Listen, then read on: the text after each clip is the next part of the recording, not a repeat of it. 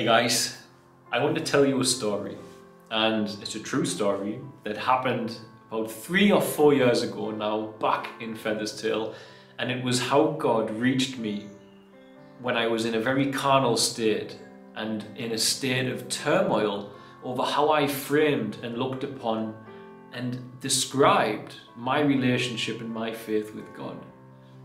I always had problems with the concept of church. The reason being is, for me as a younger man, I'd seen that church to many was simply a building they went to but didn't change the way they work. Church is not meant to be that. Church is meant to be a community of people who try to live better, who try to live by the fruits of the Spirit, and to be a safe space for one another. And for all everybody inside any congregation is imperfect, as all humans are, at least they acknowledge that something should be done and a different way should be pursued in the way we live. And thus, many people collectively as a church, it's not a building, it's a group of people deciding to live by putting God and faith in God first. I had a battle because I was getting so much negativity from trying to express what I thought was a deeper version of the mystic side of Christianity. For all I wasn't taking anything away from the other side of it, I was just saying, hey, look at this very fascinating side of things for me. And I just felt somehow lost because I could see the great, wonderful benefits of Christianity inside the lives of the communities I was in. I could see that the Catholic dispensary, for all not a true form of Christianity as people would say, had opened this dispensary which saved my life from malaria. I could see that churches were helping one another and they were a focal point to teach morality and to help the children. And yet somehow I felt just on the outside of that sort of version of God's worship and Christianity. I felt just external to it. And I was making a video, and in the video I was speaking about how when you're feeling very carnal, do you talk to God? And I was saying that God can't write you a letter. And this is exactly the words I used in my YouTube video I recorded. God cannot write you a letter, so how on earth do you hear what He wants for your life? I used to live in 2 rooms with a toilet with Fritzy, and I was in a separate room in Featherstale in the children's village this night recording. I recorded this video and I came in, sat down with Fritzy, and I said, I don't have a plan often when I make a video, I just speak and whatever comes out, comes out. I prefer it's organic from my heart that way, is how I perceive it. When I got back in, she said, what did you speak about? And I said, I spoke that God can't write you a letter, so how do you hear Him? And she said, it's a beautiful topic. And as I said it, I opened my laptop, and literally, as I opened my laptop, I got a message on the very minute. The time it was on my laptop opening, I got a message on Facebook from somebody I had never spoken to and had a messenger conversation with. And it was just a link with no words, no words whatsoever. And the link said, a love letter from God. And I said to Fritzy, I've just received a letter from God. And she started laughing, what? And I said, come and look. And as I'd said these words to her, as I'd said, how does God possibly write you a letter? I had a letter from God. This video called a love letter from God was sent to me. It was just the most amazing moment. So I'll let you listen to that video. I'll just play you the video and you can see how it was for me to get this video. It was just perfect. It was just stunning. And I'm grateful. I'm just grateful for those moments when these things happen. I later became friends with the person who sent me that video after I told her the story. And now I share that moment with you all. God bless, guys. Bye.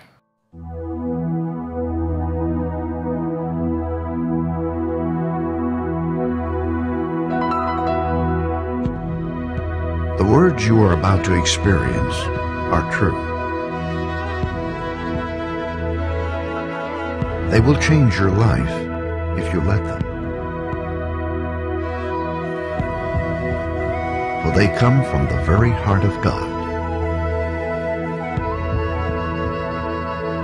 He loves you. And He is the Father you have been looking for all your life. This is his love letter to you.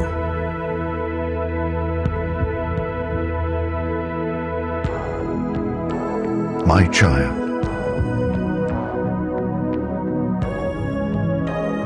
you may not know me, but I know everything about you.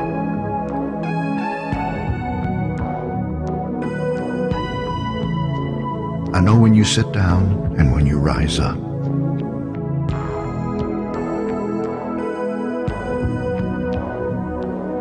I am familiar with all your ways.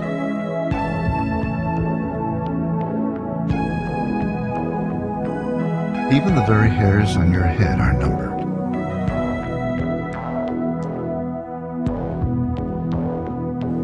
For you were made in my image.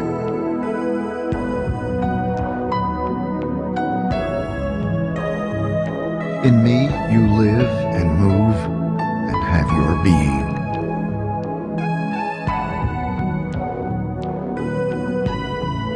For you are my offspring.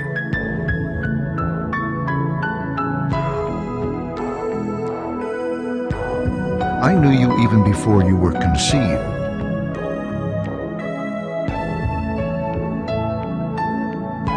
I chose you when I planned creation.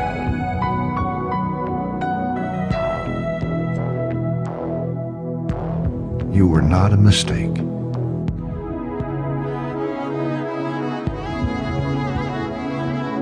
For all your days are written in my book.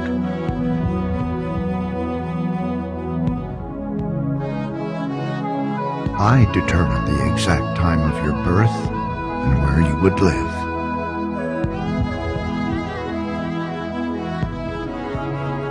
You are fearfully and wonderfully made.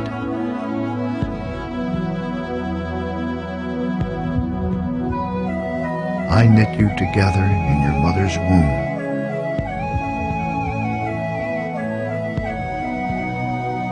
And brought you forth on the day you were born.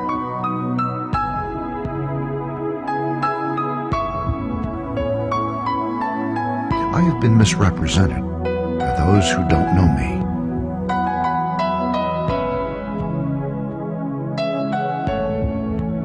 I am not distant and angry, but am the complete expression of love.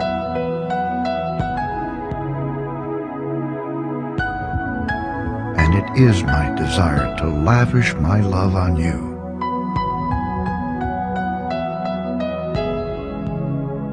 Simply because you are my child, and I am your father.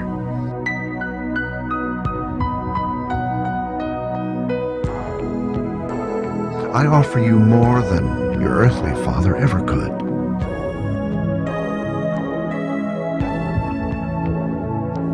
For I am the perfect father.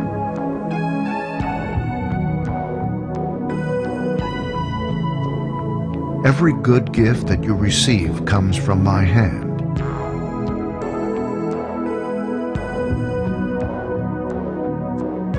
For I am your provider and I meet all your needs.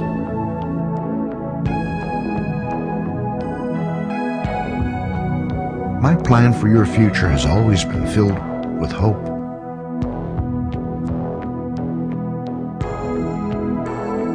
Because I love you with an everlasting love.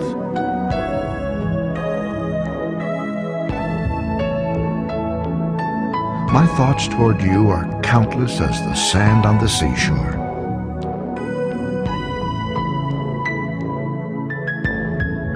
And I rejoice over you with singing.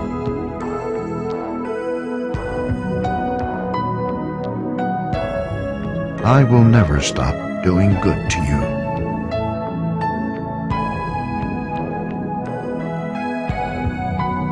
For you are my treasured possession.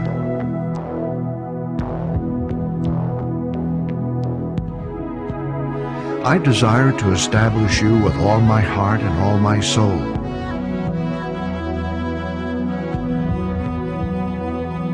And I want to show you great and marvelous things.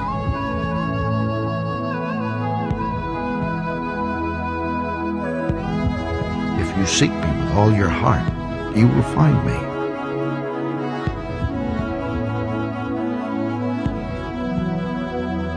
Delight in me, and I will give you the desires of your heart.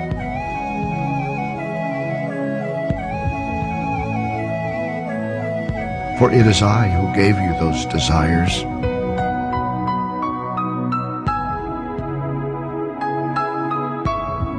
I am able to do more for you than you could possibly imagine.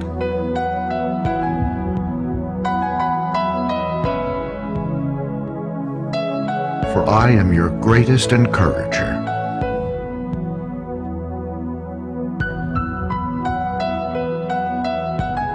I am also the Father who comforts you in all your troubles.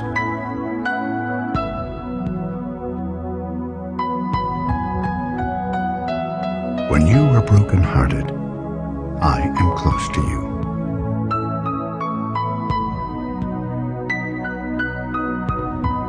As a shepherd carries a lamb, I have carried you close to my heart.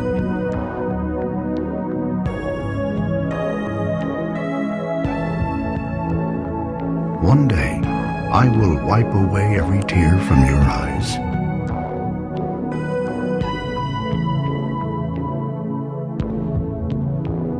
And I'll take away all the pain you have suffered on this earth.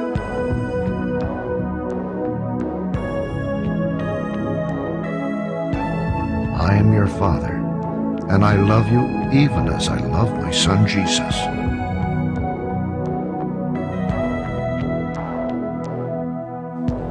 For in Jesus my love for you is revealed.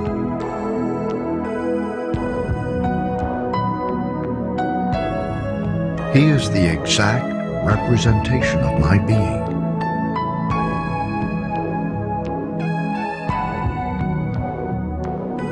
He came to demonstrate that I am for you, not against you.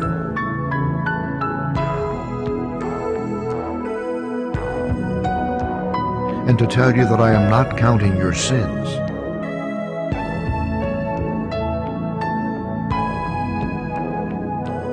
Jesus died so that you and I could be reconciled.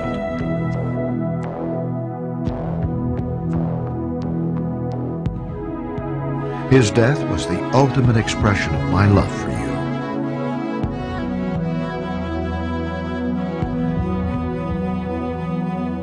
I gave up everything I loved that I might gain your love.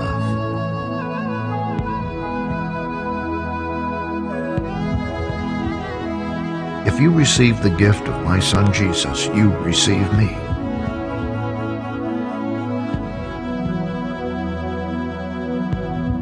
And nothing will ever separate you from my love again.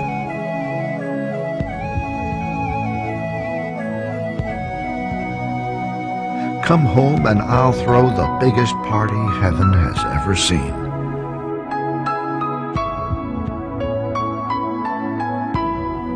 I have always been Father, and will always be Father.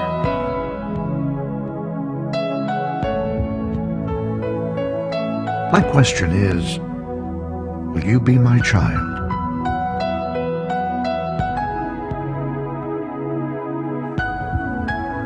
I am waiting for you.